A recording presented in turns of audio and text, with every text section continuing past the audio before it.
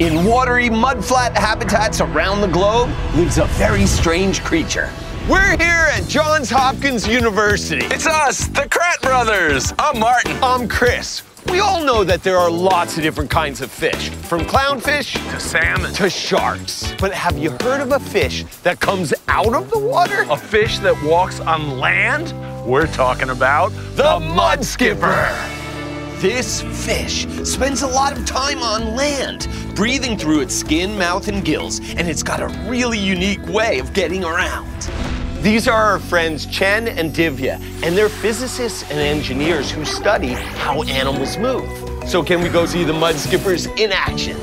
This is the test bed where we can check out the Mudskipper's movement. And this is the Mudskipper. Now let's put him down and see what he's got. He's walking. One of the most important features is the fins. You see how they're strong, sturdy, and jointed to hold up the weight of the Mudskipper. Check out that tail. It's long now, but when the Mudskipper really wants to move, it'll curve the tail and then use it to push.